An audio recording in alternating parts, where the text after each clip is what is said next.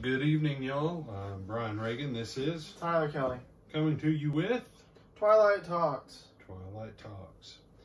And as we are in Matthew 24, last night we continued our study in the book of Revelation as we opened up a couple more of the seals in Revelation and chapter 6. And we're going to start at verse 6 and go through a few verses here in Matthew 24 to draw out some truth, ideally to aid you in understanding the Word of God.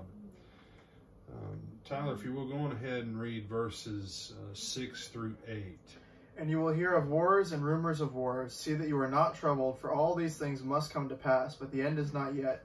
For nation will rise against nation, and kingdom against kingdom, and there will be famines, pestilences, and earthquakes in various places. All of these are the beginning of sorrows. All right. We live in a unique time in human history. The rapidity, the speed with which we have news and information with our cell phones, that we, I remember as a kid, that your mom might call 3 or 4 houses around town and say, "Hey, have you seen Brian and the other kids?" And then word might get to you after like 30 minutes or an hour, someone, "Hey, your mom's looking for you," and then you better hot foot it home. And nowadays, we're like, "That text didn't send in 0.1 second. I hate this slow thing." We forget. We forget. For many of us in our lifetime, we forget.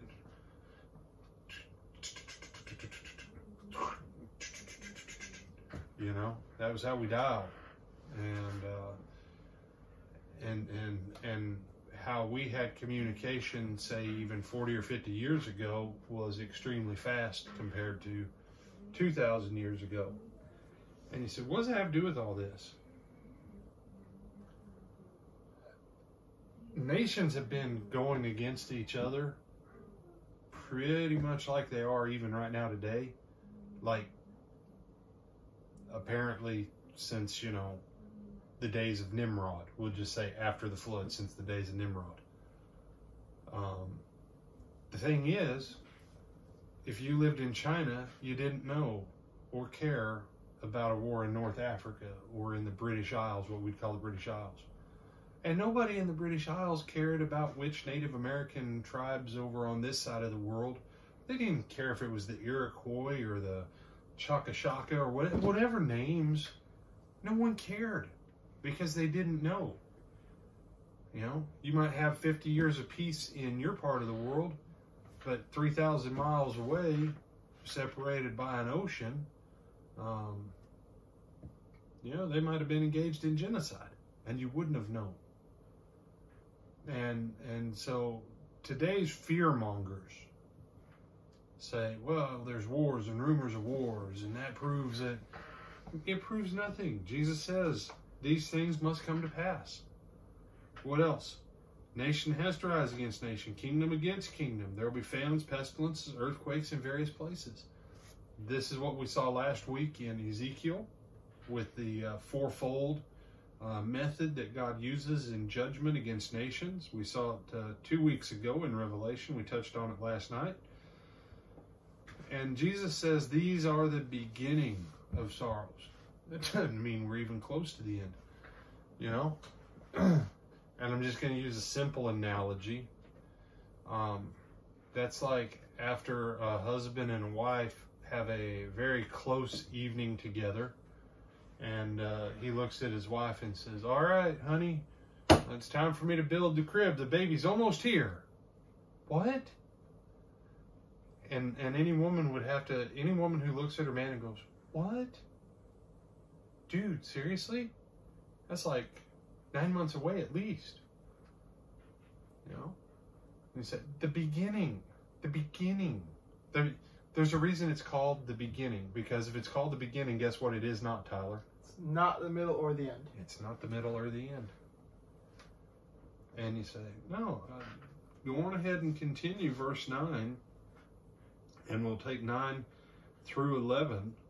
He says, then they will deliver you up to tribulation and kill you, and you will be hated by all nations for my name's sake. That's to the 4 apostles. You realize the only person that we have no record of dying a horrible, painful death is John.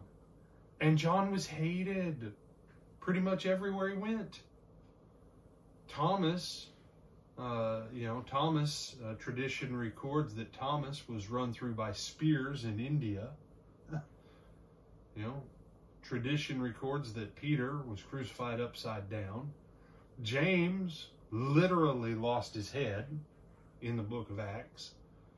You say, how did Andrew die? I don't remember how Andrew is reported to have died or recorded to have died. But people got where they hated the apostles and the Christians, and they went through tribulations, and so it had immediate application. What was right there? And he says, then many will be offended and will betray one another and will hate one another. Now the then many, some people think that pertains to the world. No, this pertains to the church. You had people in the church turning on each other, giving each other up to authorities. And you say, oh, I don't know. Read the letters to the churches at Galatia. Read the letter to the Galatians. Read the letters to the church at Corinth. They had some troubles sometimes in the ancient church. And then read verse 11 for us, Tyler. And then many false prophets will rise up and deceive many. Now this is the 3rd time Jesus has warned about what? False prophecies or false prophets. No. What's our D word? Deception. Deception. Remember, verse 4, take heed no one deceives you. Verse 5, and I know why you say what you said. Many will come and will try to deceive many. Many are going to be deceived. And here he says again, many false prophets will rise up and deceive many. And what are they going to use to deceive? Stuff about the end times. Stuff about the person of Jesus. And that's why you have to get this stuff right. Because if you miss this, now it's one thing if you never know it to ever get it wrong. But if you know something about it and you get it wrong and you're deceived, it can lead you places you don't want to go eternally. And so what he says here, this is stuff that's going to happen in the lifetime of the apostles. And he says, and this is just the beginning of the difficulties that are going to come in answer to y'all's questions that you asked. Do you have some other thoughts on this, Brother Tyler? No, sir. All right. Well, with that, then, we bid you good night, and we will pick up, Lord willing, we'll pick up in verse 12 tomorrow evening. Have a good night and go in the blessing of the Lord.